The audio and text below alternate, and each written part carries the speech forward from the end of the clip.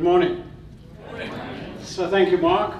And yes, I'm going to introduce you to what I call a good practice. I'm a little bit shy about calling it best practice. There are just so many established organizations in this group, and in the 2 months that I've been a member here, there are just so many competent people in this room, so I'm a little shy on this, but I want to introduce you to an approach that has been extremely good for the venture capital companies where we've gone in, purchased businesses, and had to build them up. We've had to promote people, we've had to take in new job entrants and train them real fast, because our intent was to flip the business and sell it. It had to be successful real fast. So, when we talk about the onboarding gap, let me ask you, typically what happens if in your organizations where you do not have a job that already has sophisticated training manuals and approaches in place, what happens to the employee when that new employee gets to their workstation? They are totally reliant, am I right, on a supervisor or other colleagues around them to introduce them to the job. And those people are very busy and may not always have the time. So I want to ask you and share with me as organization developers, what is it that you hope for your new job entrants in your companies? What do you want them to have from day one, in week one?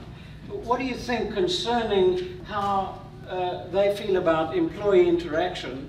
And I'm intrigued to know, how do you feel in your heart whether for those people who are left there to learn by trial and error, have you done your best to give them a good shot at being successful? That onboarding gap is the gap between a sophisticated sign-on process, and most of your organizations have a great sign-on process. But in the venture capital companies, when we bought organizations, we found it was necessary to presume that the people we employed were bright enough, had some communication skills and some writing skills, so that they could be proactive self-starters and relationship builders from day one.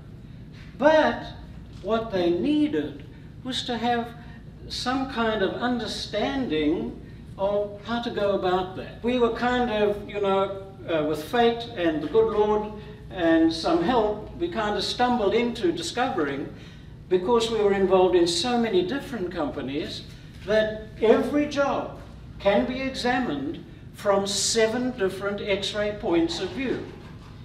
And if you take each of those X-ray points of view, if you equip them with the things to do and the questions to ask, they can very quickly integrate into the job.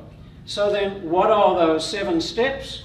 Well, I've got a character here named Fuzz, who hopefully will do a better job of explaining it to you than I can. Hello, I'm Les Cowie, and thanks for joining us for this short presentation in which I introduce you to the 7 things that apply to every job.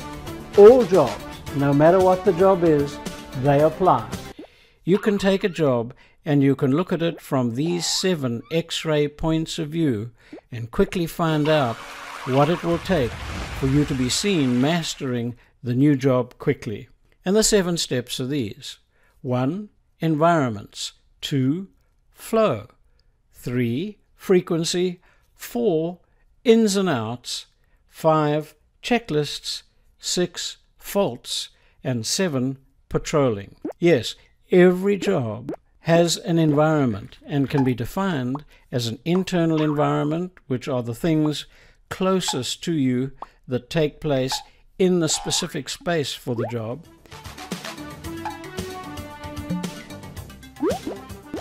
But every job also has external environments where you interact with things beyond the immediate job space. Every job has a flow. It has a beginning point, it has an end point, and there are process steps along the way.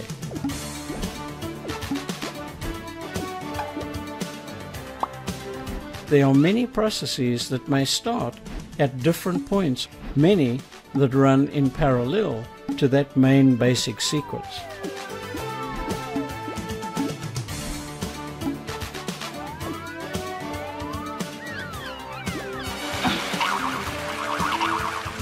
Every job has frequencies. There are things in the job that happen more frequently than other things. And there are many things that happen in the job so infrequently that it may take you quite a long time to learn how to perform them.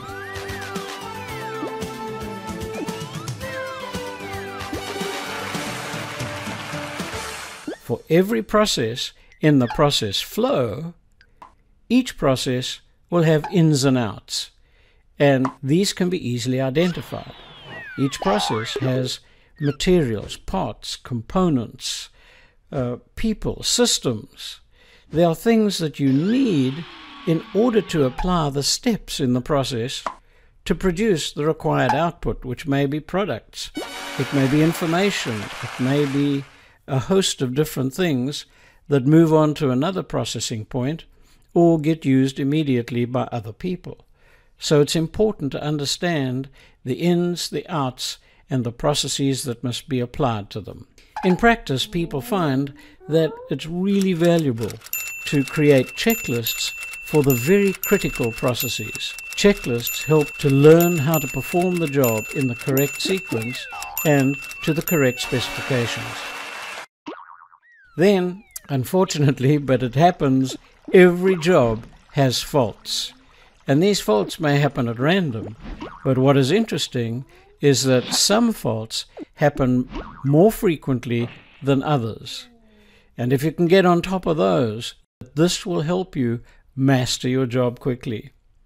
Now, since you learn how to do the job correctly, and you learn how to recognize when the job is running correctly, and since faults happen, it makes sense that if you patrol the area of your job, whether that's a geographic space or whether it's a computer monitor and screen with information on it, by performing a patrol pattern and inspection sequence, you can anticipate and recognize when a symptom happens that warns you of a serious fault developing, and you can resolve it and fix it quickly. So, if you look at the job from these 7 points of view: 1, environments; 2, flow; 3, frequency; 4, ins and outs; 5, checklists; 6, faults; and 7, your patrol pattern and inspection sequence, you should quickly learn how to be successful in that job. So, in the handouts in front of you, I've provided the capture sheets for each of the 7 steps. And you'll see that that's a blank sheet. And we're going to work with one of these later when we do the workshop exercise. On the back of each sheet are the things to do and the questions to ask that we found, were necessary for a job entrant to ask. The environment, we encourage people to do a quick geographic layout. Here in the case of a survey in a restaurant, it's the layout of the restaurant, or for a technician, it could be a workshop. But we encourage people now in the days of smartphones to take pictures of your workspace area, and in fact even identify what are the things that are essential that you're going to need in the job, especially in the case of applications, software applications. What are the applications I'm going to have to learn, and what are the users' IDs and the passwords and those kinds of things. Then learning the internal and the external environment. In the internal environment, and I'm picking here Chief Executive Officer so that we don't think it only applies to technicians and administrators, but the Chief Executive Officer deals, yes, obviously with his staff, but also with bankers, auditors, and so on. Somebody new even into that job needs to understand, what do I need from these people? What do they need for me? That's the initial introduction very quickly to the culture. If we look at the external environment for a chief executive, it's customers, and if it's a public company, it's shareholders, market makers, business media, board of directors, auditors, vendors. The chief executive has to get involved not only in his internal world, but his external world. So in any job, we need to introduce that, and parts of the reasons of that, going back to the first contribution I had there, is to help the employee quickly become familiar with the workspace, start relating to the colleagues around them and understanding how to interact, and also from the external point of view to avoid some corporate embarrassment. Does it make sense that being introduced to the environment is of value for job entrants very quickly? Some hands? I got some hands. Well, the next one then is flow. And sure, flow is the first visual picture that's an introduction to the workflow in the job. I check out and I buy groceries, and I discovered that, hey, cashiers at a supermarket do more than just charge me for the weight and the quantity of what I buy. There's a lot in their job, and somebody coming new into that job can be confusing unless they get a quick visual picture of the workflow, which is the environment that they're going to work in. Then the next thing is frequencies, and those of us acquiring businesses discovered that this is something we implemented. Not many organizations that we bought into had any consideration of it. How many of you have heard of the Pareto principle? Yeah, well, the Pareto principle says that in any activity, 20% of the elements repeat themselves 80% of the time. So from our sales and marketing people, we learned that, hey, 80% of the income typically comes from about 20% of your customers. 20% of your products typically get demanded 80% of the time. 20% of the raw materials, parts, components, therefore, are needed about 80% of the time. And we were kind of forced into looking at the job because we had to train people real fast to be productive. Well, if we could identify the 20% of things that happened 80% of the time, we could look at the initial job focus. We could get them productive by teaching them at least the 20% real fast. Then we discovered, well, that's not quite enough, because when you get to these low frequency items, there may be something that impacts customer satisfaction, safety, quality, or union rule that is really critical. And so we found that actually it stretches to about 25%. I don't have a scientific answer to that, it's empirical. But teach 25% of the job, and how? We discovered we were getting people 85 to 90% productive, just with a simple process, a simple approach, a simple philosophy. And it just delivered results for us.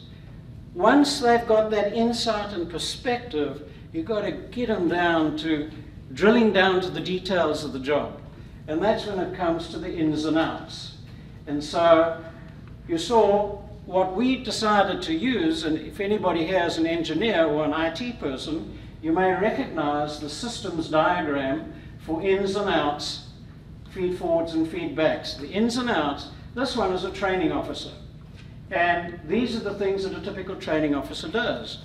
But the training officer needs certain inputs to apply the processes in the job, like compile class content, design class schedule, develop the class control systems. So every job has to have ins and outs and steps to perform. What we discovered many companies don't do is they don't teach the feedback, and they don't teach the feed forward. Feedback, when you're in a technical, mechanical job, there are digital devices, mechanical devices that give you feedback. But in administrative jobs, it's quality control reports, accounting reports. Every job has feedback. But what we found most companies don't teach is the feed forward. If you've got somebody and you want them to be productive quickly and excellent, then let them know what the job requirements are, the output requirements, the time requirements, the quality standards. Those are the feed forwards. When the person can measure the feedback against the feed forward, they've got the job in control. Then we found many of our companies then started using this format as a one-page job description. Instead of the 5, 10, 12-page job descriptions, you get in one picture, you get a picture of the whole job, including its controls, and you get a methodology for capturing the detail of the job. Then checklists. Nobody understands a checklist better than a pilot or an astronaut or a doctor or a nurse. We found that it was necessary to encourage people to develop checklists. And you can understand, if you've done the ins and outs chart in detail, a checklist is just a reformatting of it.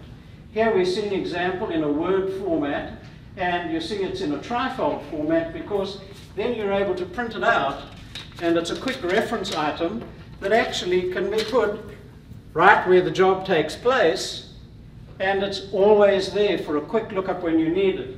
But better still, It's just better to even have it on one of these devices. And we're working on that as well. Then, faults. And we're going to spend a little time on this one. This staggered us. Most companies, even those with sophisticated training programs, do not have a section in the syllabus for training fault diagnosis and correction. In a job, things go wrong, as first told us. And things go wrong. 20% of the faults happen 80% of the time. So, teach those faults and boom, you can get people in command, in control of a job really so quickly.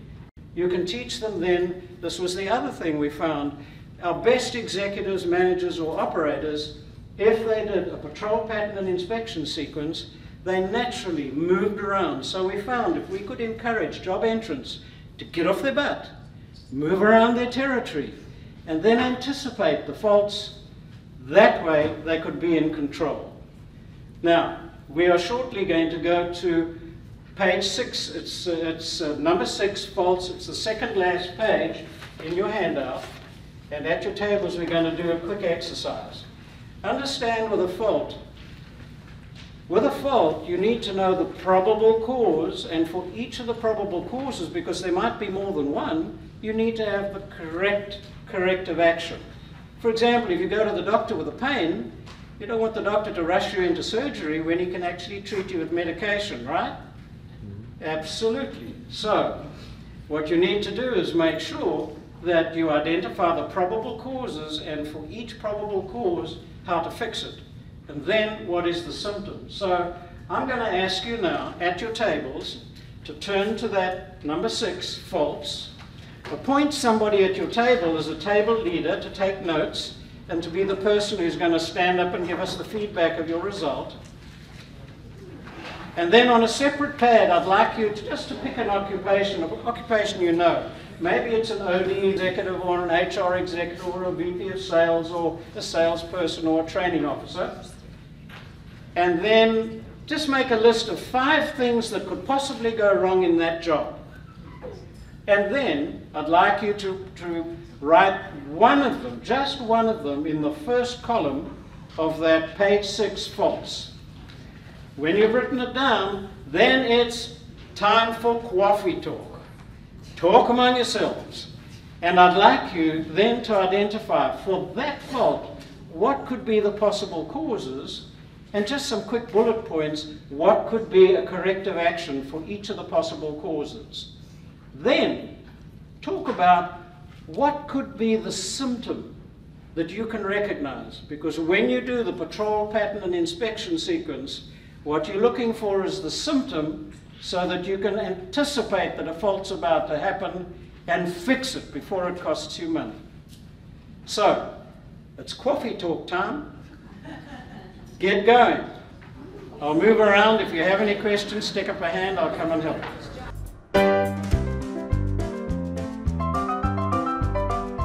So we are HR executives, and so we went way out on a limb there. And we said that our fault was poor hiring. That's a fault. The symptoms are turnover, both voluntary and involuntary, and the symptoms are poor performance. Awesome. So probable causes: unclear job descriptions, unclear expectations from the hiring managers. Probable causes are process in the interviewing and selection and screening process. Those are causes. So some corrective actions might be to add a realistic job preview segment to the hiring process, redesign the process with additional behavioral questions and situational questions, and also add perhaps some assessment center type elements for scenario-based activities. Those might be some corrective actions. Oh, let's give him applause. Well, thank you so much to that group. You have all helped me. People here have taught me stuff. There's so much competence in this room. Of the groups, this has been the most valuable exposure, and I would encourage those of you who are here for the first time, keep coming. this group will deliver for you over and over and over, many, many times. So for those of you, I mean, you've had just a little taste. In 30 minutes it was so difficult for me to squeeze everything in, but those of you who sense that there's value in these 7 steps and approach, they're there, you can follow them, you can make photocopies of those forms, you can use them. Any of you setting out to actually give it a try. Obviously there's some resources, the books, that's for the job entrant. This one is for the in-company mentors. I recommend you train in-company mentors. You don't have to appoint a special training officer to do this. But if you are setting out and you're a member of the Goodwill Network, don't hesitate to email me or just call me. I'll be very happy to talk you through and help you through it. Let me tell you, you'll find with your first one, it'll be a little bit clumsy and cumbersome. Your second one will be a delight. Your third one will blow you away, and you will discover that supervisors, managers and executives are surprised at suddenly what's happening. And your new job entrants, you will discover, are not only being productive fast, they're interrelating, they're understanding the culture and participating, they are just delivering for you, and they hang around longer. I assure you that this is a good practice. I tell you, as venture capitalists putting money into businesses and being successful, we found it is a great practice.